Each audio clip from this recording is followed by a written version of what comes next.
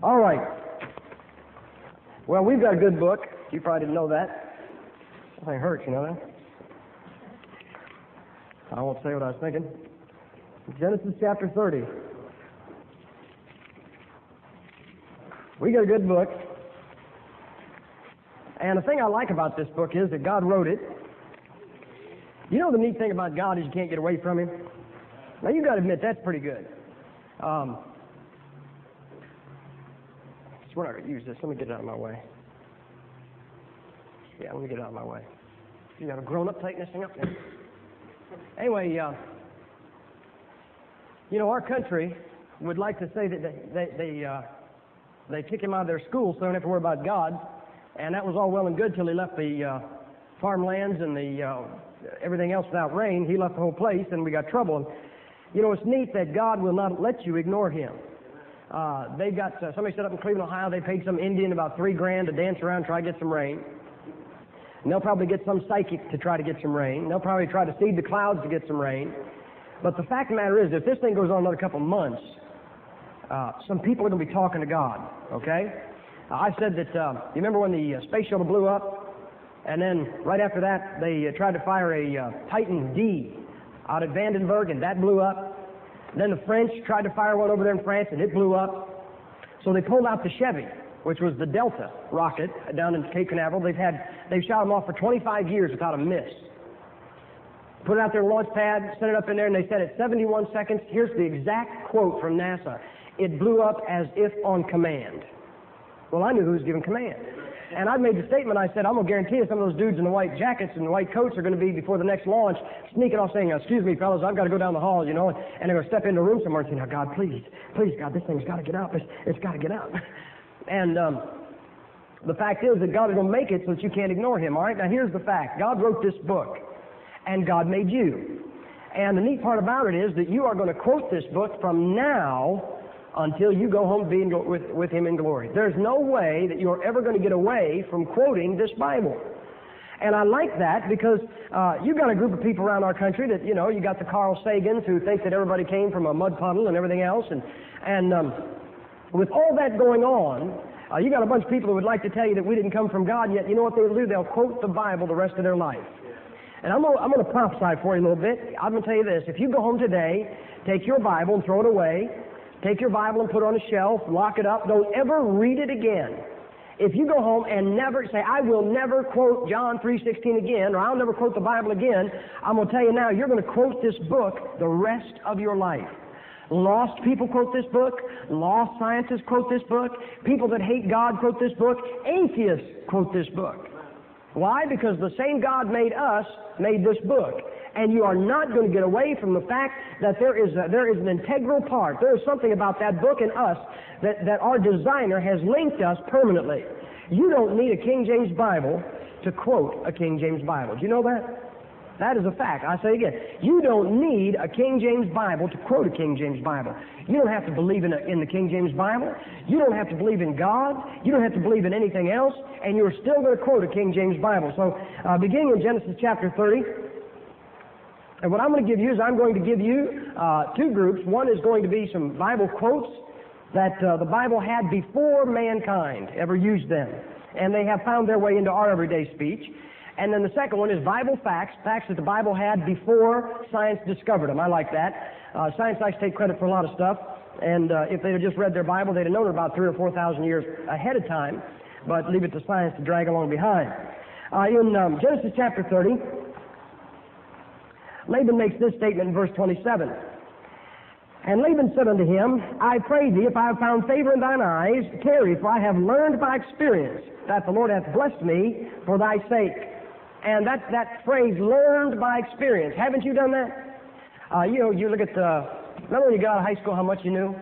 You knew everything. As you got older, you got dumber. And remember how much you thought you knew, and yet what happened? You learned by experience. Isn't that what we say? You say, I'll give you the job, but you have to learn by experience. Some of you men, you finally married somebody that said yes, but you'd asked about 8 of them before that. And what you did is you learned by experience. I guess maybe you asked 4 or 5 at one time so that, you know, when the results come in, you've got one. But the fact is that over life, as life goes on, you will learn things by experience. Look at Genesis chapter 31. Genesis chapter 31. When I lived at home, my brother and I had a room. We had 2 twin beds. And when my sister got married, he moved into her room, so I had a room with 2 twin beds. Now, no matter how greedy you are, you can't use 2 twin beds at one time. So one of those beds I slept in, and the other one became kind of a horizontal closet. You know, everything that came out of my pockets went onto that bed, and literally the whole top of the bed was covered. But I knew everything was. You know, it was like down layer 4, back by the wall, under the pillow. You know, I knew everything was. And sometimes while I was away, there would be a disaster sweep through our house. My mother would clean that place up. And, you know, mothers have a way of dropping a letter. It could be an 8-page letter. It drops to the floor, falls open, and she can read every word by the time she stands up, put it back in. And when that kind of thing happened, when I came in and I found out that that bed had been cleaned up or my closet had been put in order, I usually reacted something like Jacob did to Laban in Genesis chapter 31, verse 37. And I said, whereas thou hast searched all my stuff. And isn't that the truth? I mean, isn't that what you call it? You say, you searched all my stuff. And when you go to move, what do you call it? You say, we put our stuff on the truck. Some of you guys came down here, you say, go take my stuff down to the cabin. Or get our stuff and put it up in the motel room. That is what you call it. You know, I looked at a New King James, a New American Standard, and NIV on this. And the New King James says, you searched all my things. And the NASB and the NIV say, you searched all my goods. Well, that's all well and good, but I'm going to tell you something, people. Is that how we talk? No. You know, they talk about a modern translation ought to use words that we use today. Everybody here says stuff. Isn't that the truth? Amen. You don't say all my goods. You say, is that your stuff over there? Right? Amen. I'll tell you something else. If you're here today and you were an atheist and you didn't believe the King James Bible was the Word of God, you didn't think that there was a God, you thought the world was flat, you thought that, you know, it didn't matter what you think. You know that you're still going to say, I don't believe any of that stuff. Or you're going to say, well, I'm going to get my stuff and get out of here. You religious fanatics are going crazy. I'm going to tell you something, people. People are going to quote that King James Bible. I don't care if you don't say Jesus wept. I don't care if you don't quote John 3:16. You're going to say something that the King James Bible said centuries before you were born. Look at Genesis 37.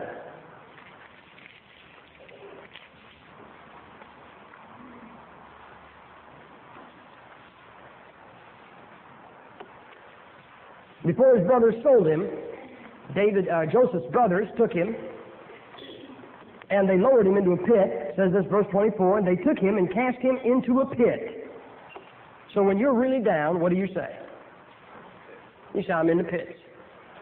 Now, you know somewhere, I wouldn't doubt that about the third time one of those rocket ships blew up, you know, one of those guys tried to get it off there in Cape Canaveral. I mean, space shuttle blew up, you know, and that Titan blew up, and that Delta blew up. I'll bet there's a whole bunch of scientists say, how are you? They say, man, I'm in the pits. They didn't know they're quoting God's book. You say, well, you think they read a King James Bible sometime? That's how it got in? Nope. Oh, that's not what I believe at all. You know what I believe? I believe the same God that wrote this book made them. That's what I believe. I believe God left His handiwork inside them. And I'm going to tell you, people, the only way you're going to stop from quoting that book is to blow your brains out. You are going to quote that book from now till the Lord comes back, because the God that made this book made your brain, and you are going to use the same phraseology that He put in His authorized Bible. So when you get down, you're going to say, I'm in the pits, whether you like it or not. Look at Exodus chapter 36.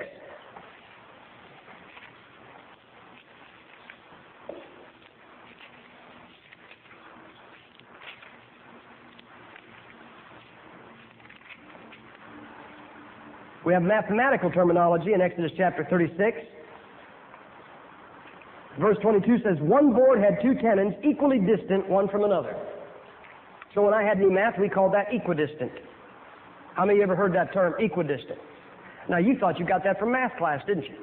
You know where that came from? That came from Exodus 36 of a King James Bible. You know, they called it new math. Now, ain't that deceiving? I had it in the 7th grade. They called it new math, and the terminology that they used, they got out of a Bible that was 300 years old.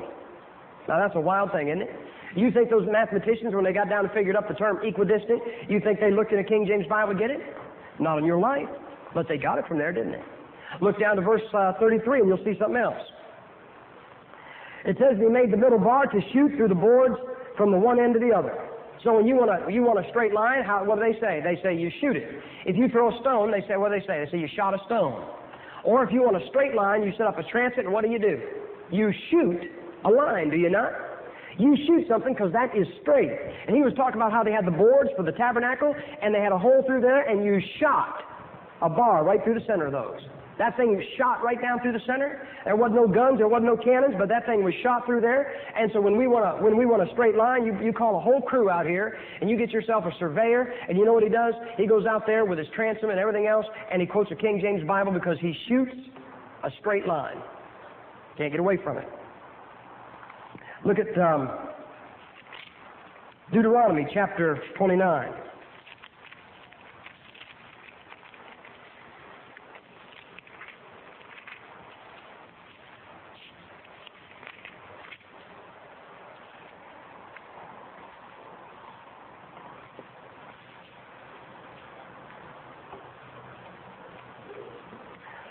Verse 20 talks about when somebody's angry, here's what happens.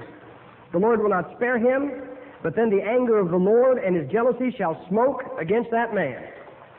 So when you say somebody was mad, you say, boy, they were smoking. Did you ever see the cartoons? Yeah. What do they do when somebody's mad? Don't they make smoke come off the guy? Now, did you know that they were quoting the King James Bible when they did that? Do you know that an animator, a guy that draws cartoons, has to make somebody mad, and the only way he can make it look like they were mad was to follow what a Bible that was 400 years old told him to do? He had to write down somebody who was smoking when they were mad. You know, the heat coming off. You know why? Because the Bible said when God got mad, he smoked. Now, I don't believe that God pulled out a Winston or Chesterfield, that's not what I mean at all. What I mean is that it says that God was so mad, he was smoking. He was simmering. Isn't that what you say? Don't you say, boy, I got hot. Well, you got hot and you smoke when you get mad. You can't get away from it. Look at 2 Chronicles chapter 36.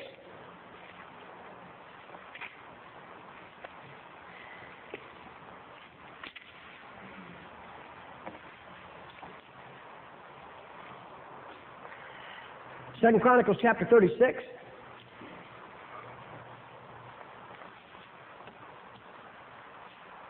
And verse 3. And this is where the king of Egypt defeated the king of Judah, and it says, and the king of Egypt put him down at Jerusalem. So when you have been defeated, or when something does not go your way, or when somebody really puts it on you, what do? You say, boy, what a put down. Have you ever been put down in your life? Have you ever had anybody put you down? Or did you ever feel like you've been put down? Well, if you said, boy, we really put them down. You know what you just did? You just quoted a King James Bible. Those other versions I was telling you about, the New King James says deposed him. The New American Standard says deposed him. The New International says dethroned him. Now, all three of those are true. But that's not what we use, is it? How many times you say, boy, they really deposed them? You know what you say? Oh, wow, they really dethroned him. No, you know what they say? Say, boy, what a put down. Man, that guy got ready and he thought everything was going to go his way. I'll give you a good example. When Haman walked in to see the king, Ahasuerus, and king says, who do you want, what should the king do to a man that he delights in? And he said, oh man, he's got to be talking about me. He says, I'd put his robe on, put his crown on, have the greatest man in the kingdom, lead him on the king's own horse. And so he said, okay, you go do that to Mordecai. Boy, what a put down for Haman. But you don't say he deposed. Oh, what a depose. You're going to quote this book. That book's the most modern book there is. Did you know that? You talk about archaic words. Listen, I believe this book has already got some cliches that we don't even use yet. That's what I believe. You think they're walking around saying, what a put down in 1611? I doubt it. But we grabbed it from that book. Look at Nehemiah chapter 13.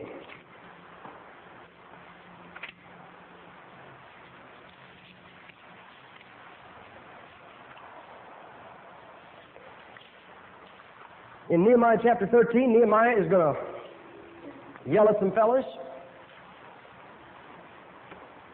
And in doing that, he says this, verse 11, then contended I with the rulers and said, why is the house of God forsaken? And I gathered them together and set them in their place.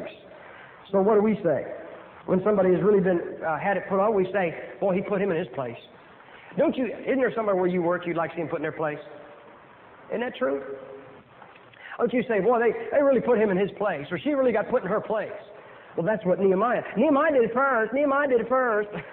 You know how kids are, well, I did it first. Well, Nehemiah did it first, folks. Nehemiah said, I set them in their place. And when he said that, he said something that we would be quoting from now until the Lord comes back, not be able to get away from it. Look at Job, chapter 19.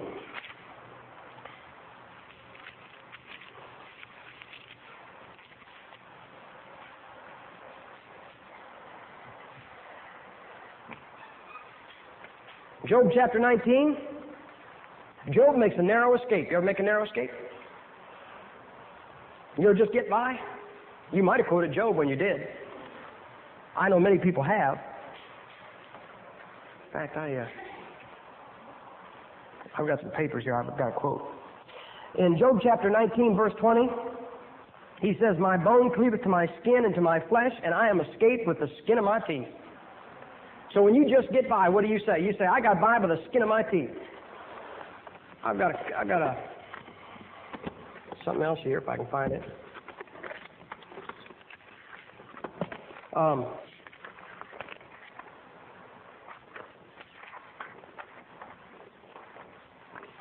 Okay. So when you narrowly escape, you say, we got by the skin of our teeth. If you just barely win the game, you say, I got by the skin of my teeth. I've got a quote here where Time magazine in February of this year was quoting a King James Bible. I'll give it to you in just a second. In fact, open your Bibles to Psalm 107.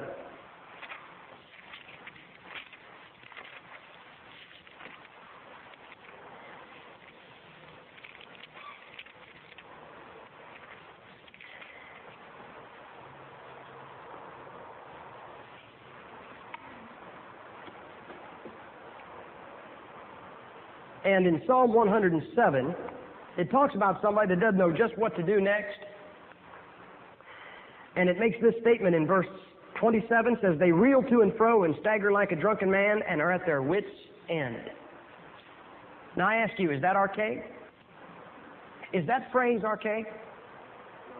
It says they are at their wits' end. You ever been at your wits' end? This is Time magazine, February 22nd, 1988. Now, you know Time, that Christian publication. And it's talking about the Soviets being in Afghanistan.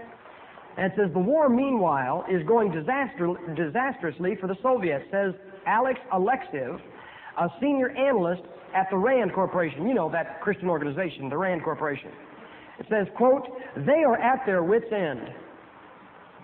Now, you think that fellow opened up his King James Bible to get that quote? Do you think that fellow even knows it exists? Do you think this guy knows that he quoted Psalm 107 when he said that? Not on your life. You know why? That guy may be an atheist.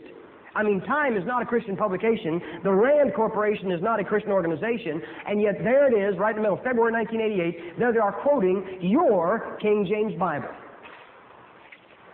Somebody should have told them it was archaic. Look at Psalm 137.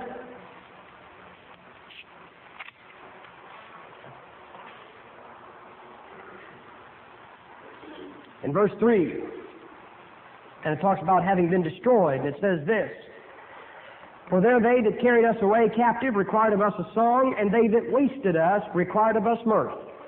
So when you really lose big, you say, man, they wasted us. Do you ever say that? Well, they wasted those guys. Well, we wasted them, man. That doesn't sound archaic, does it? That doesn't sound like talk that is almost 400 years old, does it? That sounds like something you'd hear down the ballpark. I mean, you wouldn't want to quote everything you hear down at the ballpark, but that sounds like something you hear down at the ballpark, doesn't it? You say, man, they wasted those guys.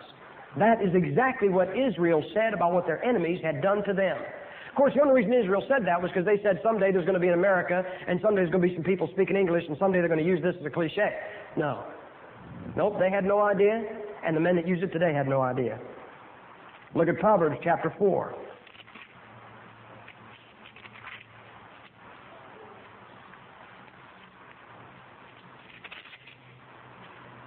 Proverbs chapter 4.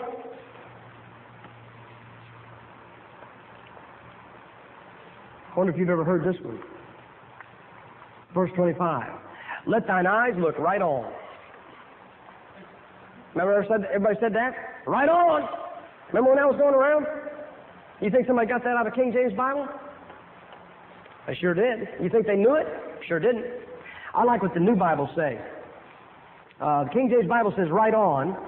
The New King James Version says, your eyelids look right before you. How do your eyelids look anything? You don't look at...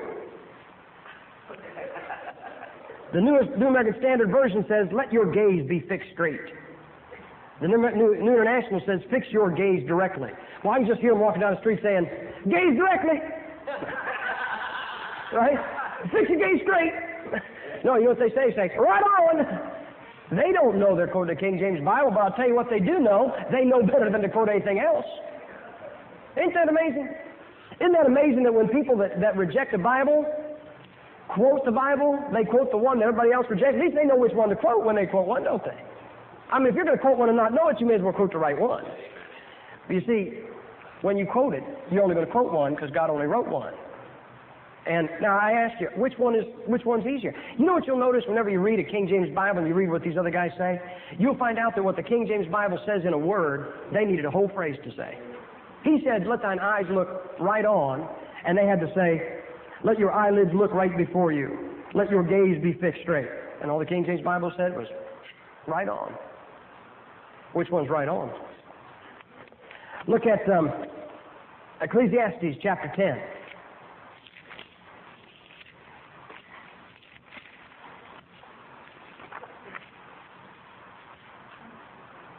Ecclesiastes chapter 10.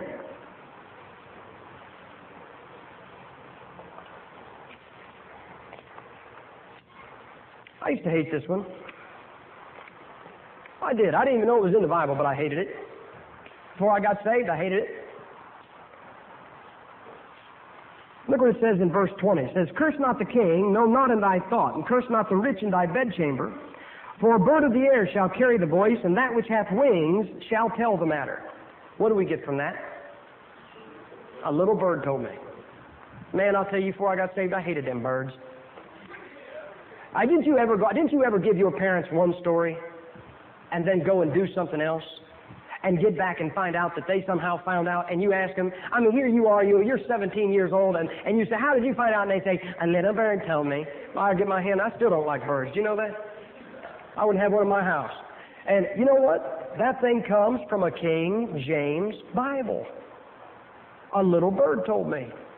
My mother didn't know she was quoting a King James Bible when she told me that. And I didn't know she was quoting a King James Bible when she told me that. And if we had never seen a King James Bible day in our life, we would have gone on quoting it from now till God come back. Why? Same God wrote that book made me. Same God wrote that book made you. You can't divorce yourself from that Bible. Look at back to Proverbs chapter 7.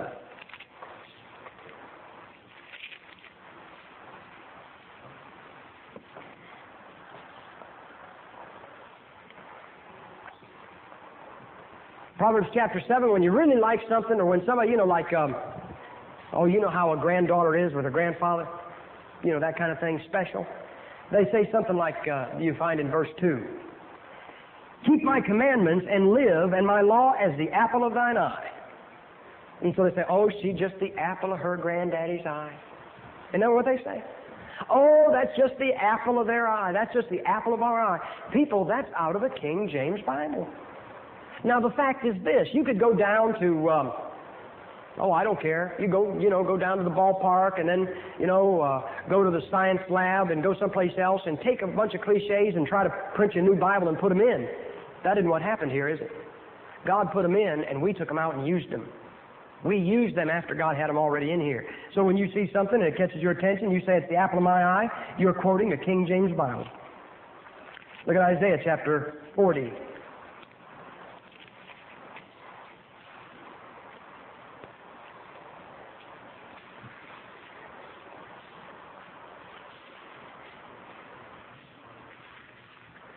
Isaiah chapter 40.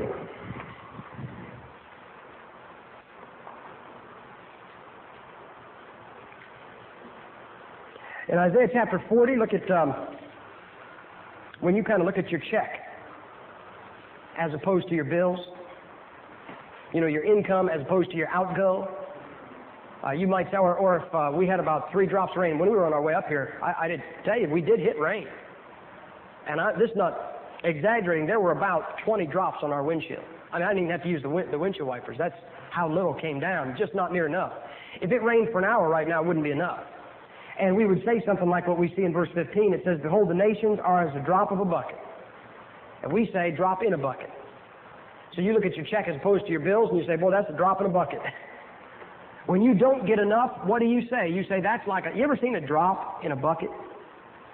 I mean, just a little old number 2 bucket, a 2-gallon bucket. Did you ever see a drop in that bucket? It makes that drop look so small. If you got a number, a 5 or number 10 tub, you put a drop in there, man, that's nothing. Well, God says the nations are as a drop of a bucket. And people, we're going to quote that. We're not going to get away from it. It's God's book. We are God's creatures, all right? We are not all God's children, but we are all God's creatures. We are His creation. He made us, and He left His fingerprints all over us. You know how? You know how I know that? Because when I opened up this book, I found His fingerprints all over it, like drop of a bucket. Look at chapter 52, Isaiah 52.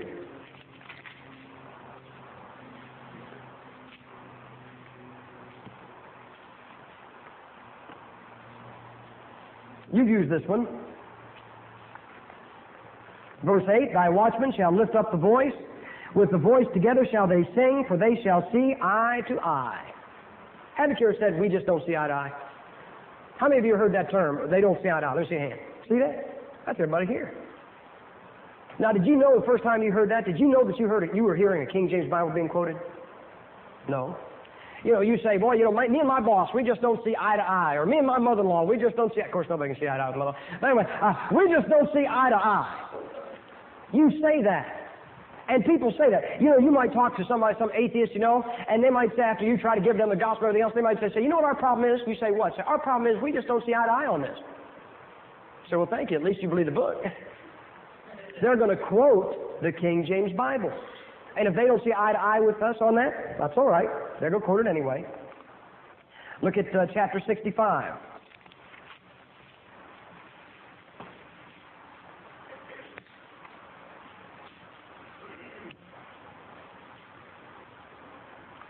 Chapter 65.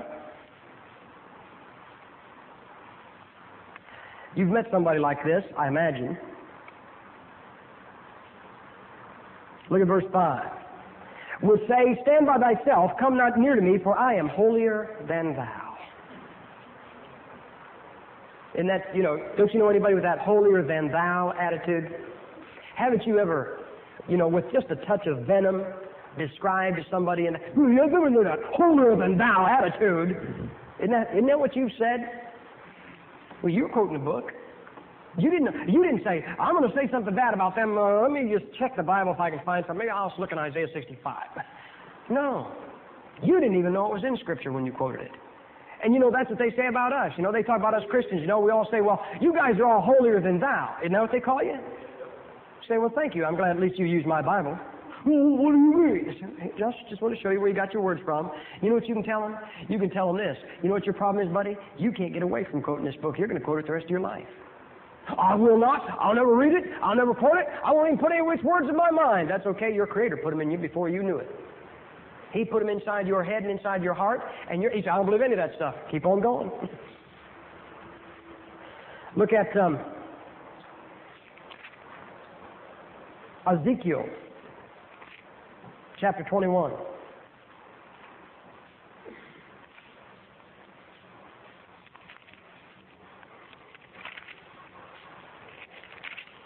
Ezekiel chapter 21.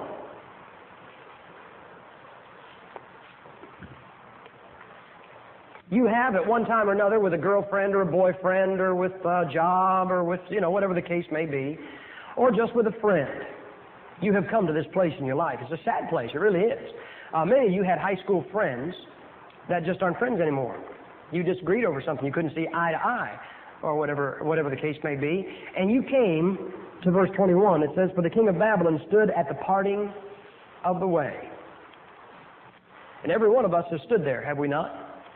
Every one of us have found a time in our life when someone that we loved and someone that we cared about and someone that we had agreed with and someone that we'd gotten along with and someone who had been special to us, one day, whatever the case may be and whatever caused it, one day we no longer could agree with them. And you know what we did? We came to the parting of the way. And that's where the way splits this way and one goes one way. Well, you take the high road, I'll take the low road. They write a song about it, don't they? But it comes out of a King James Bible. You talk to somebody where you work, you talk to somebody in your family, and they say, look, we can talk about this, and we can talk about that, but when you can talk about that Bible, we come to the parting of the way. That's right. King James Bible, they quoted. They're not going to get away from it. Look at Luke, chapter 9. I'm not giving you everything I got here. I've got about 60 of them.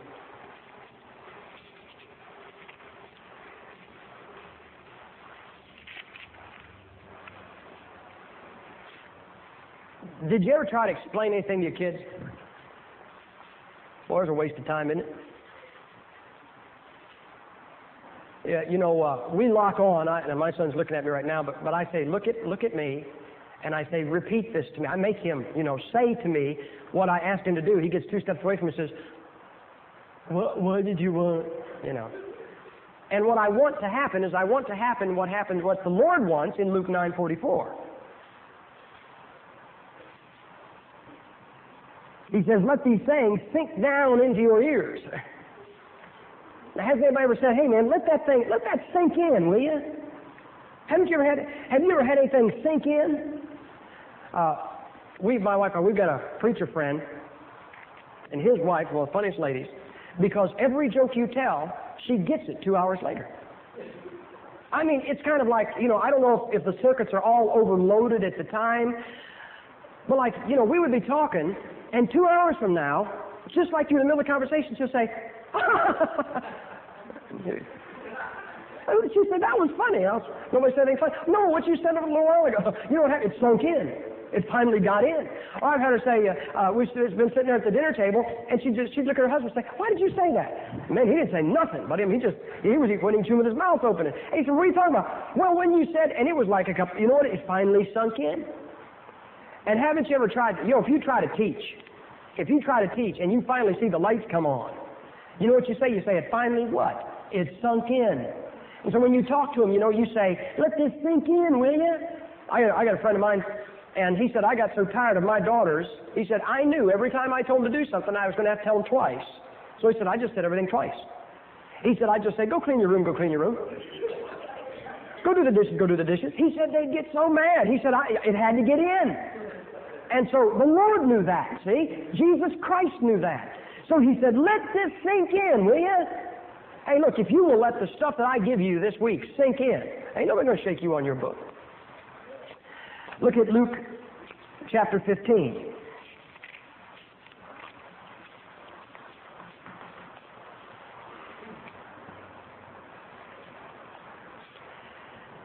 There's 2 words put you to rest. You know that? If you're worried about somebody, or if somebody is worried about you and you want to put them to rest, you can use 2 words from the King James Bible and that's all you have to say. 2 words. That King James Bible condenses everything, makes it all easy to understand. And here's what you say. Down here in verse, let me find it. Luke chapter 15, verse 27. And he said unto him, this is when the prodigal son came home. And he said unto him, thy brother is come, and thy father hath killed the fatted calf, because he received him safe and sound. Do you ever ship anything? Do you ever have somebody that you love take a long trip, and if you heard that they got there safe and sound, you didn't need to worry about anything else, right? They didn't have to go into a 2-hour discourse on the bumps that the airplane had in the sky or the near miss or anything. They just said, we're safe and sound. Say, did the package get there? Safe and sound. You knew that it wasn't torn. You knew that it wasn't crushed. It was safe. 2 words out of a King James Bible put everybody's mind at ease. Isn't that true? You show me another Bible, give you 2 words, put your mind at ease about anybody in the country. Listen, if you're worried about anybody in this country today, If you're worried about anybody in this country today, and all you hear about them is they're safe and sound, you have nothing more to worry about. Isn't that true? Out of the King James Bible. Not a bad book, is it? Uh-oh. About became a plant manager. Look at Luke chapter 22.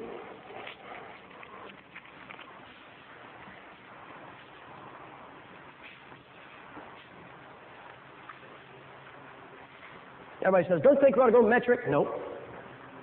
I think we're going to go metric as soon as we get the next president, but I don't want to go.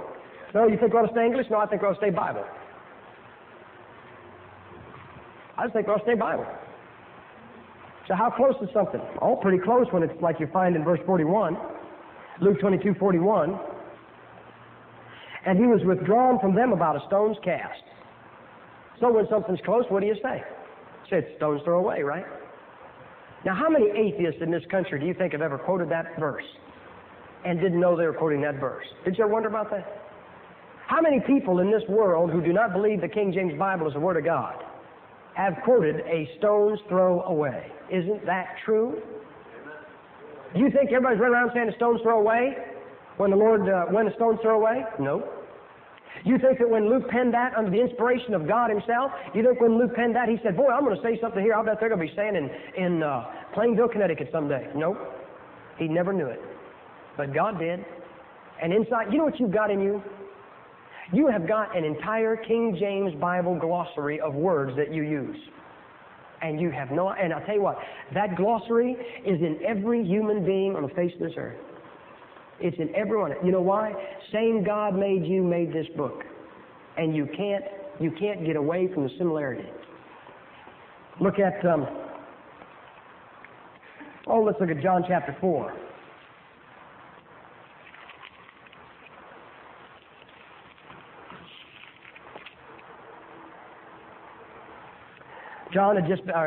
Jesus Christ had just been talking to the lady at the well, and his disciples had gone to buy some meat for him, and they came back and tried to feed him. He said he wasn't hungry, which scared them, because they were Baptists probably, and they like to eat. So it says this in verse 34, Jesus saith unto them, my meat is to do the will of him that sent me.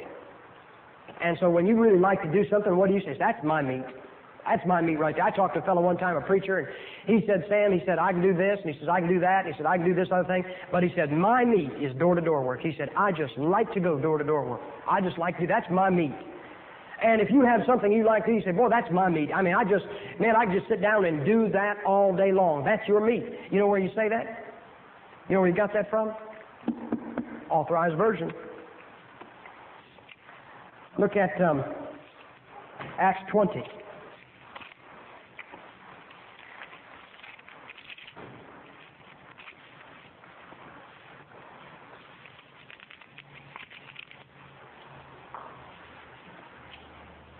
Acts 20, verse 24, phrase we use, it says, but none of these things move me.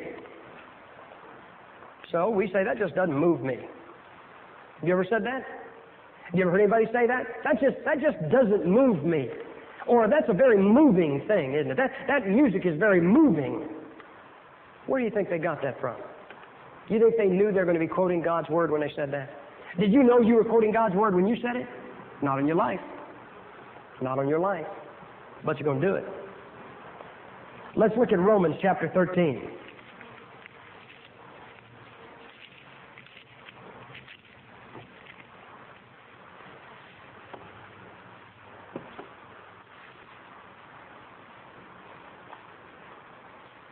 Romans 13, we all see this at one time or another. It's a horrible time. Verse 11. And that knowing the time, that now it is high time to awake out of sleep. But those two words, high time, haven't you ever used that? Have you ever had anybody, when the husband finally says, you know what I'm going to do today? I think I'm going to fix that leaky faucet. And you say, it's about high time you did. Quoting again from Time magazine, February 22nd, 1988. This must have been a real scriptural edition. Old Alex again from the Rand Corporation says this about the Soviets, about the Afghanistan administration. It is high time for the administration to realize that the only way to stop the bloodshed in Afghanistan is an unconditional Soviet withdrawal. Now, isn't that funny, that fellow? Do you think that guy realized You think going through his mind when he wrote this, going through his mind was Romans 13, verse 11? I'll bet you said to that fellow, what does Romans 13:11 say? He'd say, what's Romans? Well, you know, Romans, the book of the Bible, 13:11. Oh, is that Jesus wept? No, that's where it says what you said in Time magazine on February 22nd, 1988. It's high time for the Russians to get out of Afghanistan because they're at their wits' end. This guy's a real Bible scholar, do you know that? His name is Alex. Man, that's beware words at the end of the X. All right. I want you to go to Job 25.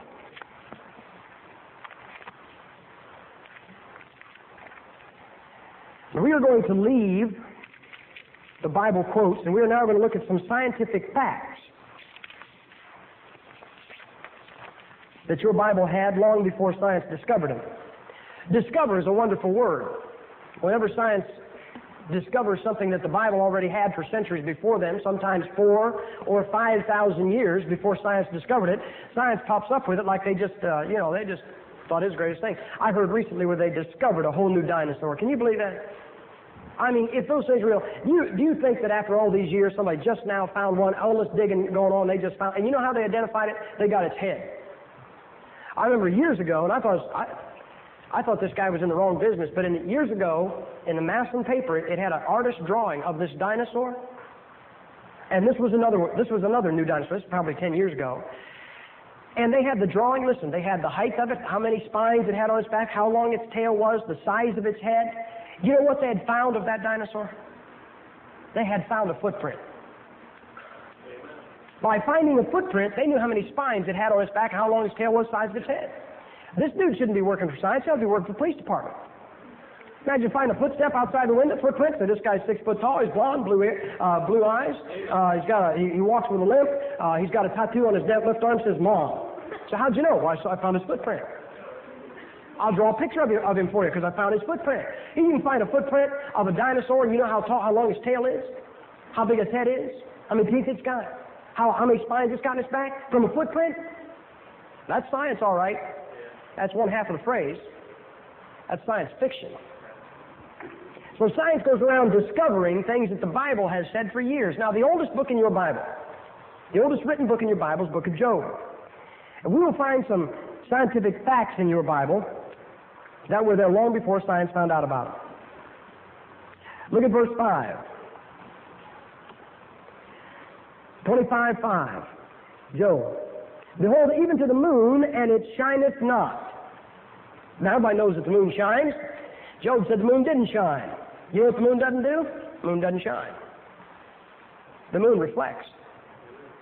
The sun shines, okay? You see these lights are shining. They're sending light out.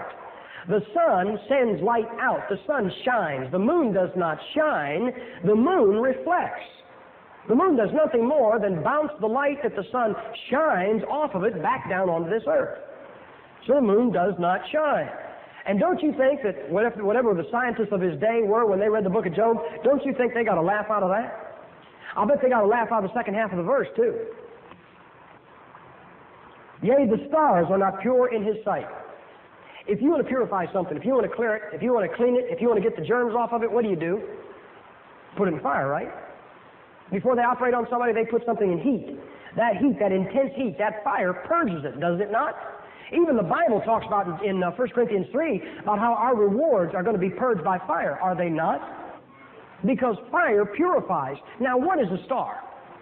A star is nothing but fire, right? Well, it's kind of stupid to say that they're not pure. How can you get anything cleaner than fire? How could you have anything impure when the whole thing is fire? They are cold spots in the temperature of the surface of the sun. Some of those spots are big enough to put about 5 of the earth side by side, right down in the hole in the sun. That is an imperfection. That is what science calls them. They call them an imperfection in our sun. And they come in an 11-year cycle. They affect our radio waves, what they tell me. But you know what's funny about that? I don't think Job ever saw those. I don't think who wrote this book ever saw sunspots. Do you think they did? You think they got out their telescope with their binoculars and got up on Mount Palomar and looked up at the sun and said, oh, look, the sun is a star and there's spots on it, so it's not pure, so all the other spots aren't pure. You know what that tells me? Hey, what happens if you look at the sun?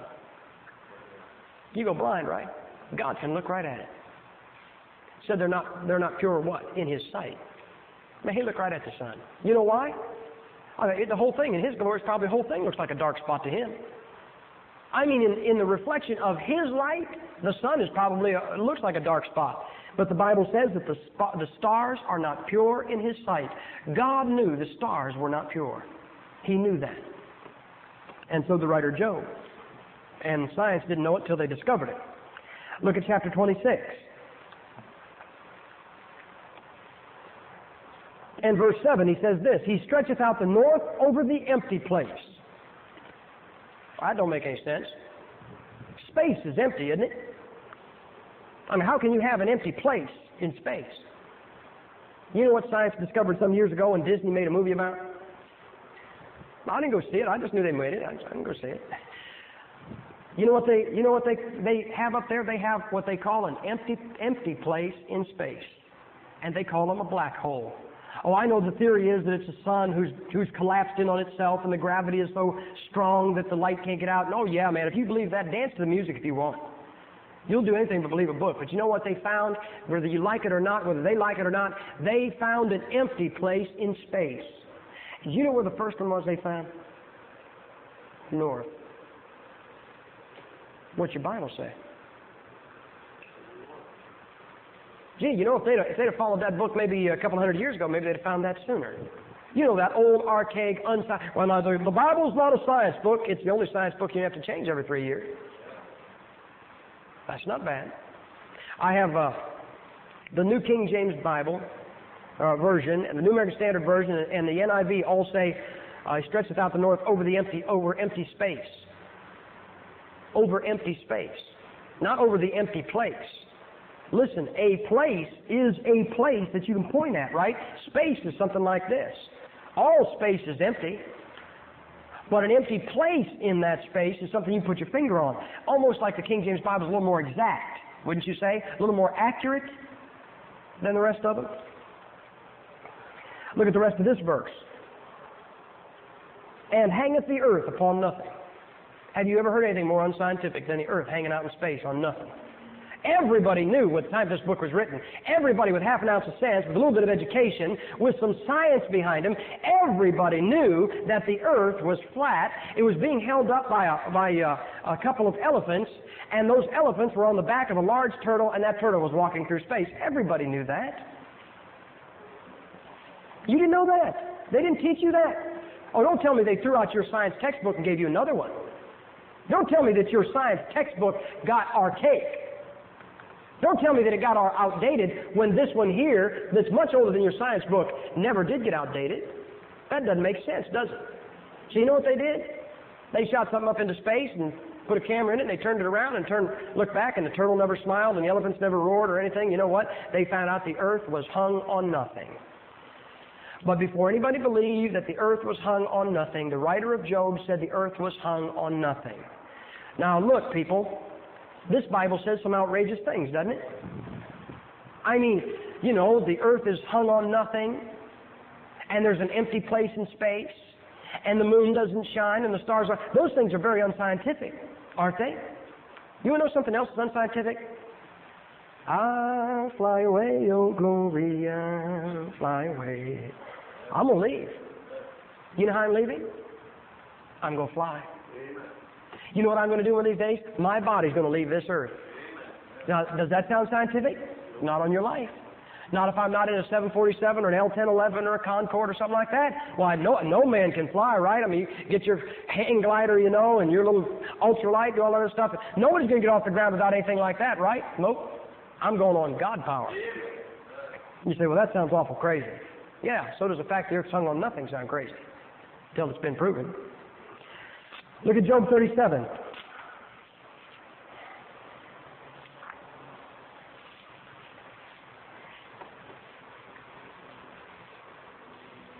Job 37, verse 7. He sealeth up the hand of every man. How do you do that? How is your hand sealed? Fingerprints. That's right. Do you know that every one of us has a different set of fingerprints? That is our seal. That is the absolute identification point that nobody's been able to forge them. Nobody has been able to make phony fingerprints. Look, you can get somebody that looks like somebody, that sounds like somebody, that walks and talks like somebody. You can't get somebody that's got somebody else's fingerprints. Do you realize that in that verse, God helped every police department in the world? He sealed up the hand of every man that we might know his works. He wanted us to know that by looking at our thumb. You talk about people saying, well, what about the heathen that never heard? The heathen that never heard looked at their hand. Don't you realize that? The heathen that never heard had, you know what? This really happened. There was a Russian Christian, and there was a couple, a man and his wife, staying on a corner in downtown Moscow, and the Lord told that Russian Christian to go talk to them. And he said, Lord, if I go talk to them, you know, I'm in Russia, they'll throw me in jail for witnessing, and the Lord said, go talk to them. And so he walked over and he kind of butted in, you know, and he said, I'd like to tell you about Jesus Christ. They said, who's that? And he said, well, he's the Son of God. They said, who's that? He said, well, he's the one that made us. They grabbed him and said, we have been looking for him. You know what they were? They were a couple of Russian scientists who, by looking at their hand, had come to believe that we were created because he said that thumb couldn't happen by accident. They said that thing right there, the way it works, they looked at their hand, they looked at their fingerprints, and they looked at their thumb, and they said none of this could happen by accident. Somebody made this, and they said, I wish we could find out who it was. And that fellow led them both to Christ on a Moscow street corner because their hand was sealed. Look at verse 38, or chapter 38.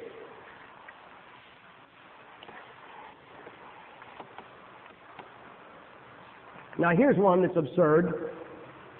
Verse 7, when the morning stars sang together. Now let's face it, stars don't sing, right?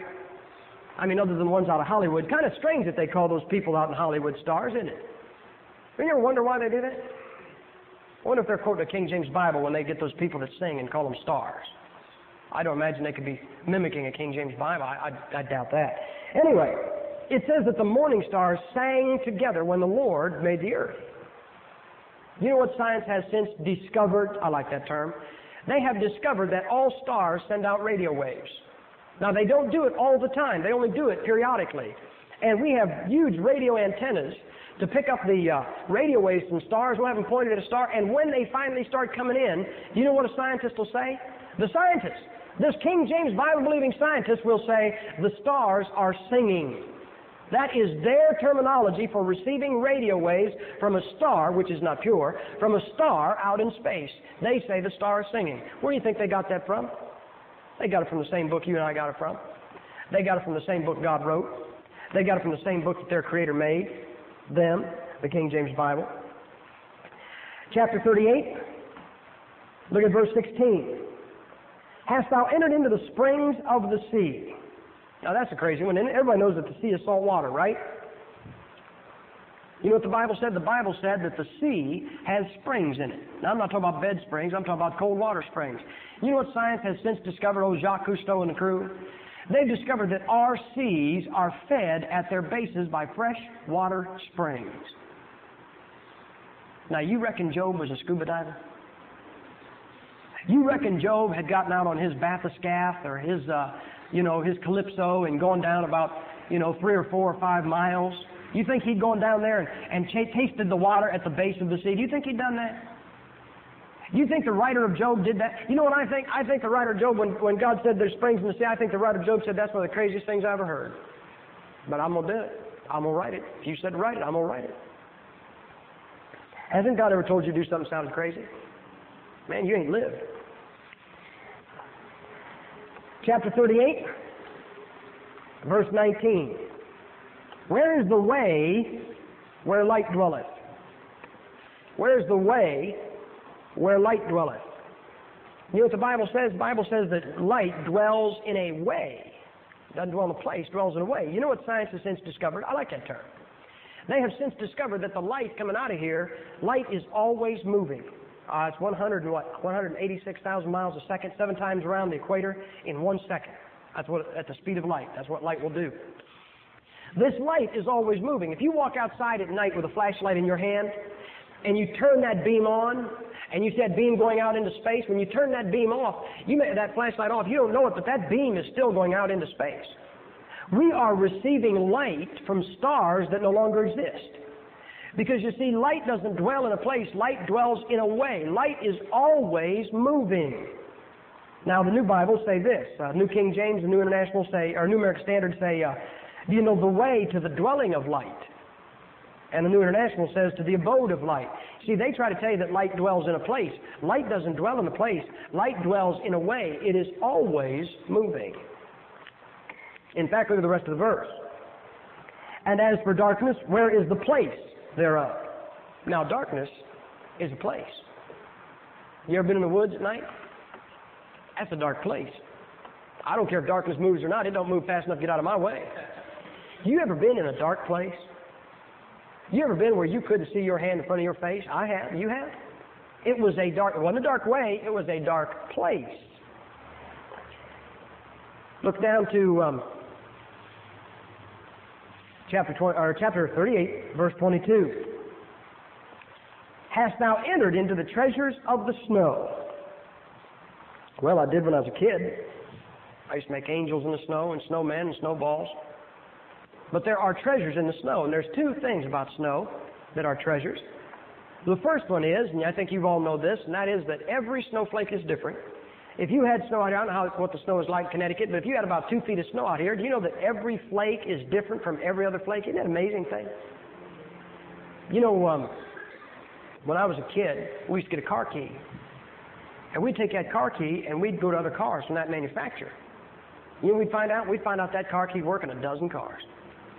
They've only got so many. Listen, if you got a car key, don't be stupid enough to think that the car key in your pocket only starts your car. Now, it probably starts 150 cars, 200 cars. Now, they're scattered all over the United States. You're not going to run into one. But the fact is that they've only got so many designs on those keys. And then you look at God, and He can make snow cover the entire country for 2 feet deep, and every flake is different. That's an amazing thing, isn't it? You ever try to be creative? You know what you do? You run out of gas. These guys write books. You know what they do after a while? After about their 4th or 5th book, they start repeating themselves. You know why? These novels and stuff, you know why? Because they can't create anymore. God makes every snowflake different. That's the treasure of the snow. But there's something else to be had in snow, and that is this. Snow brings nitrogen and other elements, minerals to the soil that even rain does not bring. You can grow things where you get snow, that you cannot grow things where it gets cold and does not snow. Snow will help the soil. You know what I'm telling you? I'm telling you that snow has a treasure. Now, I understood that one. Second half of the verse stumped me for a while. Hast thou entered into the treasures of the snow, or hast thou seen the treasures of the hail? Now, I'll be honest, I couldn't say anything good about hail. It dents cars, dents aluminum siding, tears windows off, busts windows, tears roofs off, smashes crops and trees. I've never been able to really understand anything about hail that was good. Then I noticed something about verse 22, and what I noticed was that it doesn't end with a period, it ends with a comma. And I better read the rest of the next verse, and it says this, or hast thou seen the treasures of the hail, which I have reserved against the time of trouble, against the day of battle and war? You know what I realized? I realized that hail is God's artillery. When I read that, I thought back to, I believe it's Joshua chapter 10. Do you remember when Israel went out against the enemies of Israel and God brought hail? It says more of them died from the hailstones than died from Israel's army. And I have some stuff here on hail. It says in 1856 or 1853 there was a hailstorm in India, killed 3,000 cattle and 50 people. In 1855 there were hailstones in India that killed dozens of people. They were 1.5 pounds. You imagine a hailstone of a pound and a half? And man, must be India's getting just India's what I've got. 1888, they were hailstones the size of goose eggs and oranges, and it killed 250 people, and they were on the ground for 2 feet. 2 feet deep, size of goose eggs, killed 250 people. You know what hail is? Hail's God's artillery. When I thought about what happened in Joshua, then I thought about what the Bible says is going to happen in Revelation. You know what the Bible says in Revelation? It says there's going to be a hailstorm where there's going to be a talent in weight. You know what talent is? 52 pounds. You ever seen a 50-pound block of ice? A 50-pound block of ice is about that big. It's just about, say, 10 to 12 inches square, cube. How would you like those to be dropping out of the sky right now? I'll ask you this. Where would you go if they dropped out of the sky right now? You wouldn't stay here. This place would be on top of itself in about, I'd say, easily 30 seconds. You going to go in one of these cabins? You going to get in your car, are you? You know what? When God brings those hailstorms down, listen, they're going to strip the trees. They're going to splinter the trunks. They're going to cave in everything that this earth has ever seen. 52-pound hailstones. You know what? In the Navy, when they want to fire a round at a ship, that's why I like thunderstorms. I really do, but I don't like hailstorms. The sound of hail bothers me. I don't care how small it is. When they see a ship, they fire one shot to the far side of it. Then they drop the next one in this side of it. That's called bracketing. That's called getting its range. Once you know where one goes to go beyond it and one this side of it, the next one, then the third one, you know what they say? They say fire for effect.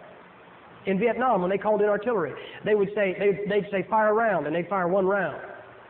And they'd have a battery of guns. They'd have 9 guns or a dozen guns. They'd fire only one round from one gun. It'd land too far away. And they'd say, drop back. And they'd fire that, and it'd land short. And they'd say, okay, raise it up about 10 degrees and fire for effect. Boy, they'd open up everything. You know what I think about when I see a hailstorm? I wonder if God's not bracketing us. I wonder if God isn't, just firing one beyond and firing one this side just to get the range, because when He lets it go, people, hey, I'll tell you, that's all we need right now is a good hailstorm. I mean, it'd take care of what we got left, wouldn't it? Better respect them hailstorms. Look at verse 24. By what way is the light parted? Light can be taken apart. Now, everybody knows light can't be taken apart. You could take apart one of these lights, but you can't take apart light, right? That's Gipp stretching it again, isn't it? Till somebody found out you could take light apart. Have you ever seen what light looks like when it's taken apart? I have. Very pretty. How do you take it apart? A prism.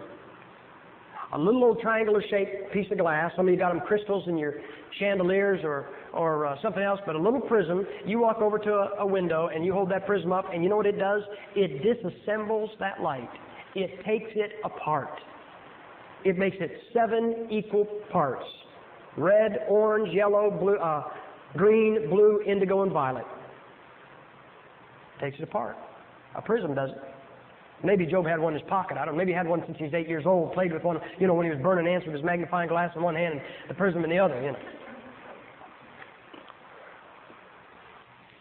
And here's something all women appreciate. Biblical discovery. Look at verse 35. Canst thou send lightnings that they may go and say, here we are? Now, lightning's bad stuff. And then one day, Ben Franklin listened to his wife and went out and flew his kite. And he discovered that lightning was electricity, did he not? You know how your telephone operates? Your telephone operates through lightning, through electricity. Have you ever gone anywhere, we travel all the time, and my folks have gotten away from it now, but my mother would say all the time, she'd say, when you get there, call me and let me know you're okay. So we would go halfway across this country. We would grab this little black box or cream-colored box or white box, whatever color it was. We'd pick it up and we'd dial up this lightning and we'd send it to Ohio. And in Ohio, my mother would pick up the other end and the lightning would go through and I'd say, here we are. Haven't you ever done it? Haven't you ever gone any place and had to call back and tell somebody, here we are? Haven't you ever done it? You're going to do it when your kid goes to college. You're going to tell them when you get there, call me. And they're going to say, we're here. Look, not only did he tell you how it worked, he even told you what you're going to say on it. We're here, safe and sound.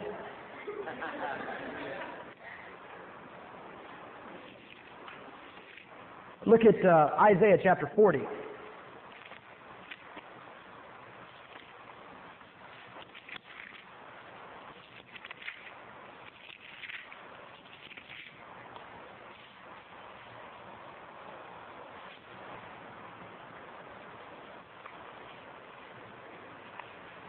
Isaiah chapter 40.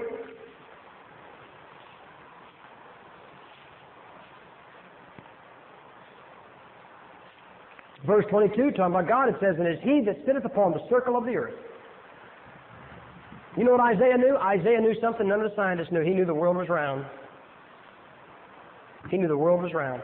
When the scientific minds of his day said it was flat, Isaiah wrote down that it was round. And don't you think he got laughed at? I mean, anybody's going to run around naked for 3 years. Who can believe about what he says about the earth, right? He said God told him to do that. Why, surely the guy couldn't be straight as far as the science is concerned. People, this world's round. Now, what you may not have known is, did you know that Christopher Columbus was a Christian? Now, I've heard people knock him. Listen, Christopher Columbus was a born-again man who had a burden for souls, and he wrote a book. And one of the things that Christopher Columbus did is, you know what his favorite book of the Bible was? This is the truth. His favorite book of the Bible was the book of Isaiah. Christopher Columbus wrote a book in Portuguese, which was his native language, called the Book of Prophecy. Now, do you remember them teaching you that in public school? How many of you were taught that in public school? I don't see one hand. How many of you were told that Columbus was a Christian?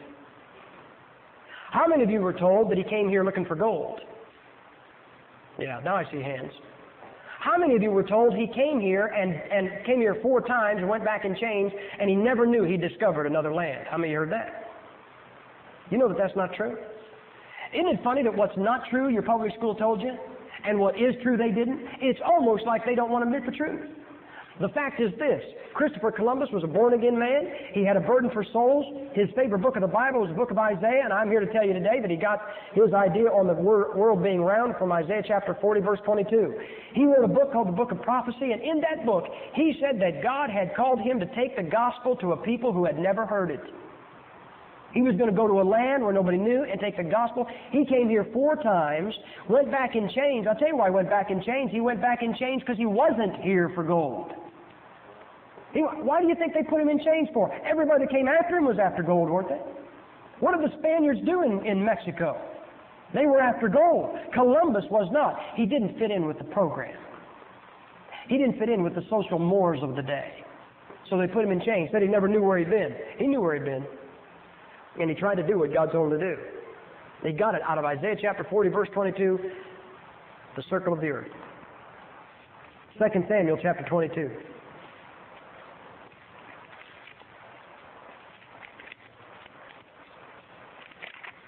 Second Samuel chapter 22.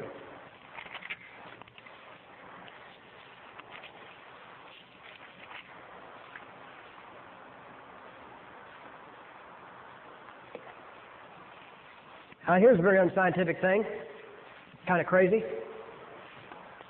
Verse 16, and the channels of the sea appeared. Now people, you ever seen the ocean? Have you ever seen the Atlantic or the Pacific? I've seen them. How could you have a channel in there?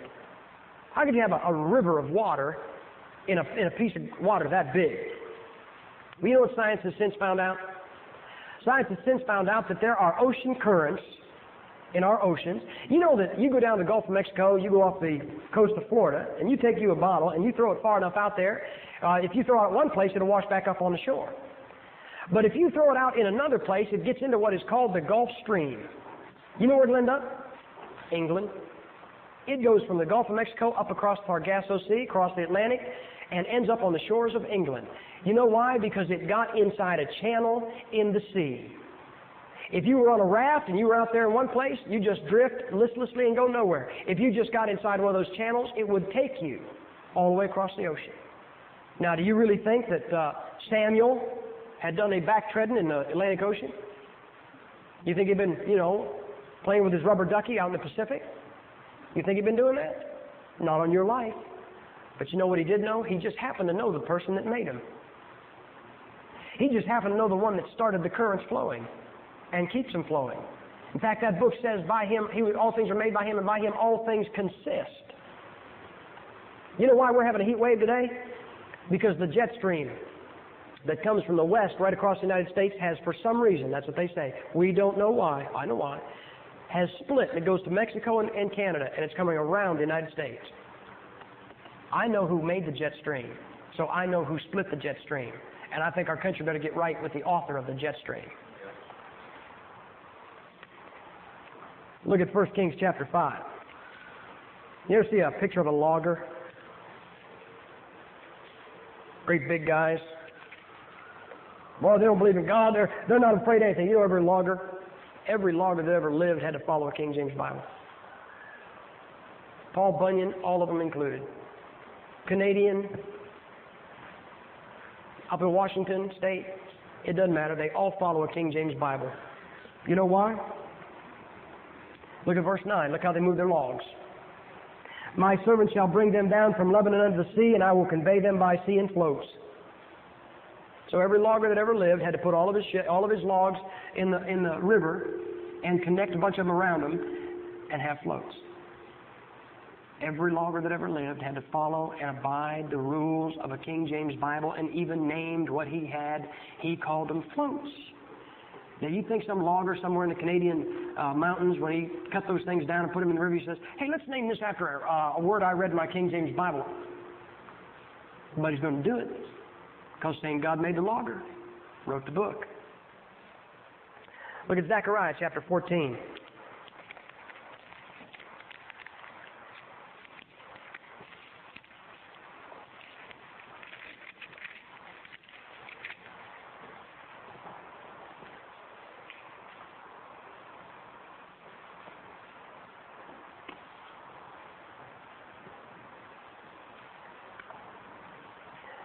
You know, tourism is very big in Israel, and they build hotels, motels, and restaurants just about everywhere they can.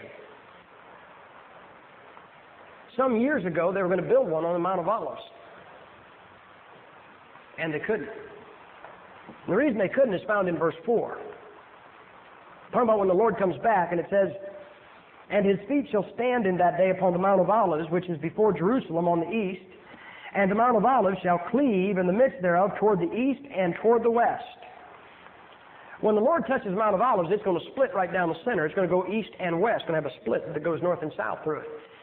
And when they went and dug the testings for the foundation, put the foundation down for that hotel that they wanted to build the Mount of Olives, you know what they found out? They found out there's a fault right in the middle of the Mount of Olives. You know which way it runs? It runs north and south. You know which way that means that thing will split? That means it'll split east and west. Now, isn't it amazing that some enterprising capitalist had to prove your King James Bible was the Word of God? Isn't it amazing that a lost man will do more to give credence to a King James Bible than many saved men will? Isn't it funny that a lost man, listen, do you know something? If you want to come Christmas, if you want to hear Luke chapter 2 read out of a King James Bible, you tune in a lost radio station in this area. Because I'll guarantee you, if you tune in a Christian station, they'll read it out of an NIV or a New King James Bible. Isn't that true? Lost man knows the Word of God when he hears it. You know why they're doing that? Because they want a whole generation to grow up having not heard the Word of God. One more and then we're done. Look at Hebrews chapter 11.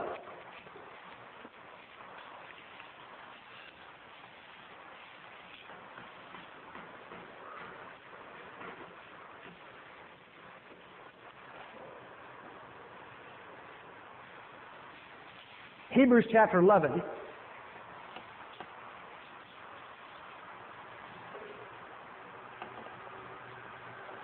And it says this.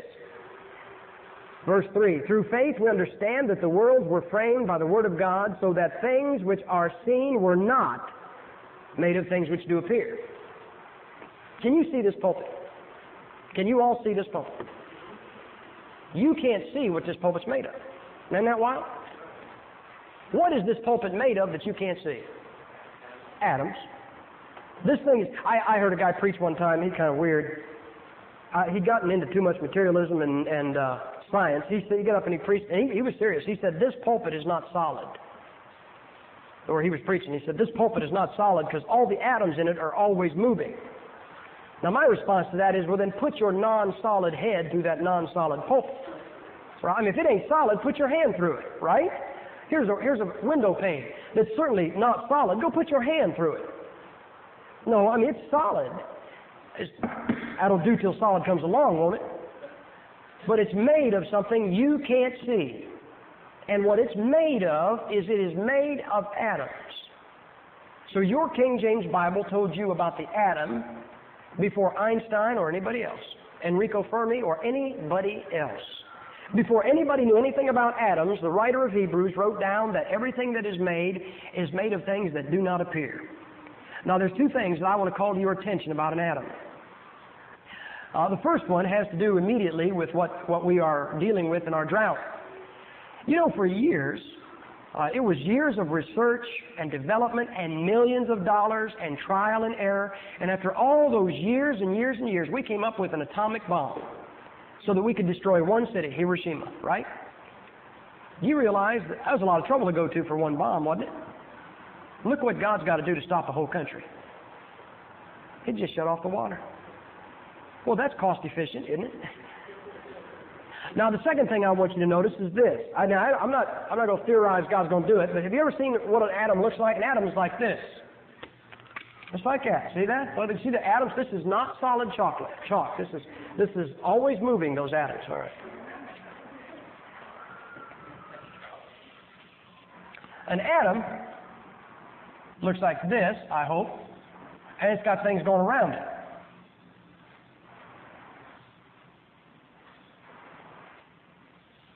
Right? You know what your solar system looks like?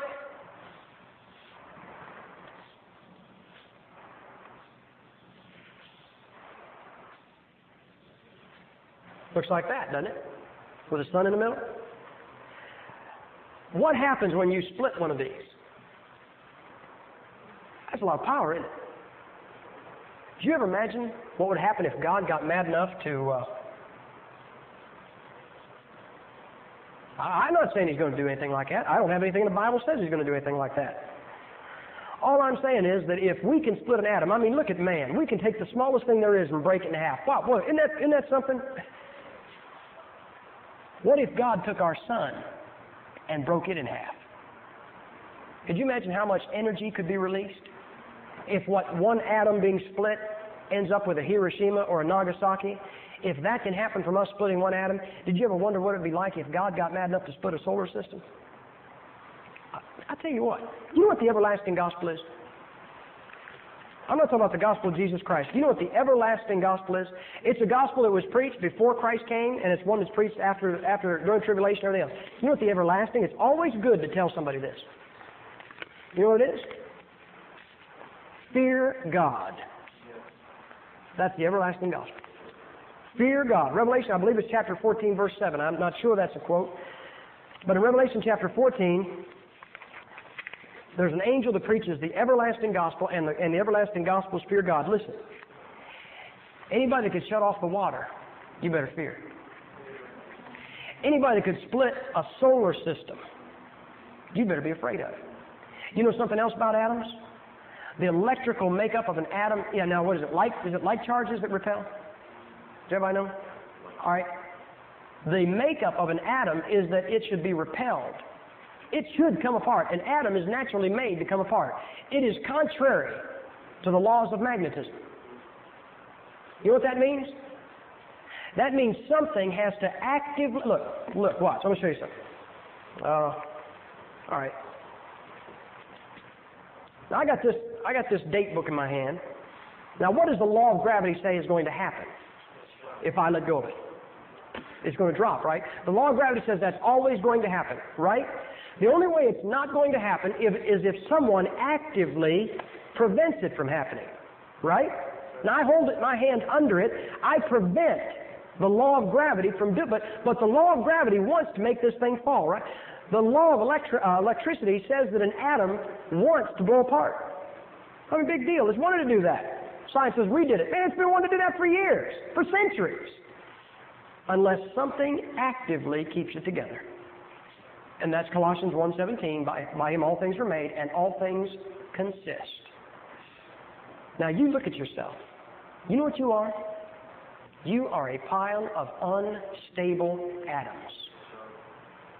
That's what you are. Listen, if one atom can make Hiroshima, what do you think is going on in the chair in front of you?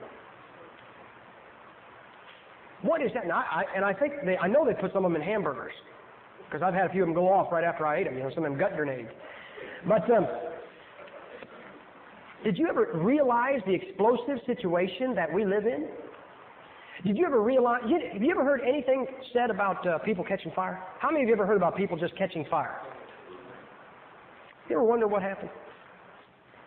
I've read reports where it said somebody caught fire and they burned and their clothes didn't burn. They just burned up. I heard somebody on the dance floor, they burned up. I heard talk about a guy, somebody saw a fire in a car, walked over, the guy driving the car just burst in flames. If I'm not mistaken, I think in the last 6 months somebody caught fire over in Europe. Just poof. You know what you ought to do? Fear God. That's what you ought to do. Listen, if I had a 45 pointed at your brain, you'd have some respect for me, wouldn't you? You'd say nice things to me, wouldn't you? You know, nice gun. Big gun. I like you. I like people whose names start with S and end with M or something. You know, you'd say all kinds of things to treat me good. You know what you ought to do? You ought to fear God. You're going to quote his book from now till you go home, right? All right, people, let's just remember that.